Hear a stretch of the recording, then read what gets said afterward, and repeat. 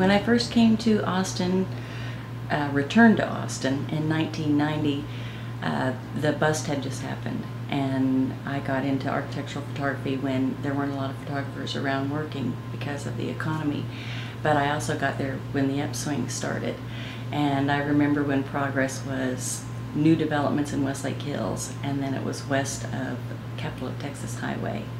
After that it was Highway 71, and then Lakeway, which was a real sleepy little town. If you go out there now, it's all lake properties, big box stores, and then out to Pedernales, and even beyond that now to all the lakes. I think Austin, as far as west, has extended immensely since 1990, and the size of the homes that I've seen, we used to think 8,000 square feet was a large home, and now it's 25,000 square feet and up is a large home. So I've got to really see some wonderful places in Austin. Now what we're seeing is the same thing happening towards the east side of Austin, the new developments.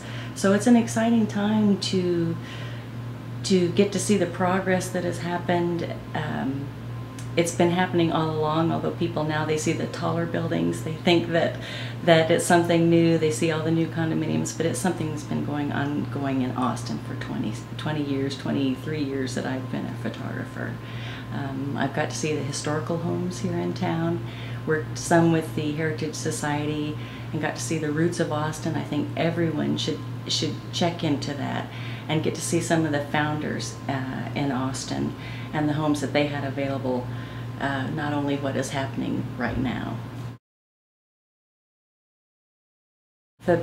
The largest changes I've seen are the size, which I had mentioned before, the size of the buildings. It used to be you could go out to Westlake, look back towards town, take a skyline shot, and it would last for a year or so. That doesn't happen anymore. If you can't have a stock shot of downtown because the sizes of the buildings are changing the scenery so quickly that I would have to say that the skyline has changed from every angle, looking east, looking west, and a lot more in it.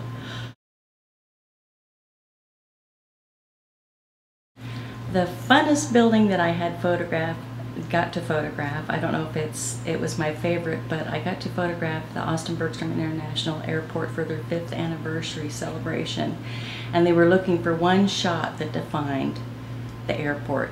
So they spent a day, it was pre-911, and I got a tour of the airport that probably no one can get now because of security. I did have to go through clearance, but they took me down to the baggage area. They took me through the hallways underneath. They took me to the tower. I got to go into the blackout room. I got to go into the offices. I got to go on the tarmac and photograph some of the planes right on the landing pad. So it was really, oh, I even got to go to the catwalk. If you haven't ever noticed, and you go in the airport, look up, and there's a catwalk up along the top.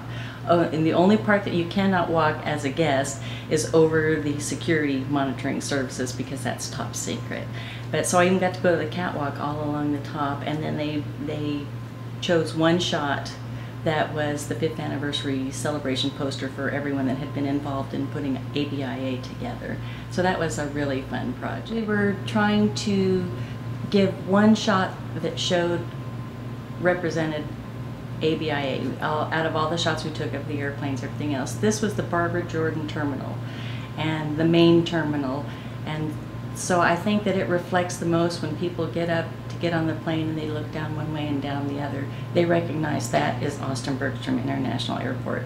This shot was taken from the top of the stairs from the Admirals Club, looking back down.